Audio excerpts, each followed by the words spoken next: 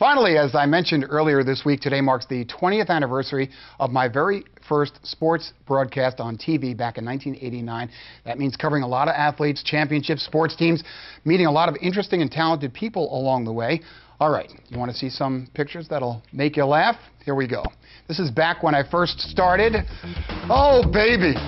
David Scholes, remember David Scholes from years ago? And we still were doing the spotlight. That's covering Pop Warner football and card shows as well. I was covering it all. I had a tennis challenge with Tim Smith. Oh, yeah, did that really well. Trying to water ski on the Hudson River, that worked out good too, huh? Look, I couldn't even get up. An 80-year-old swimmer for the Empire State Games. Marist College, covering all the games from when they were playing in the NEC. Lots of high school soccer, football for high school.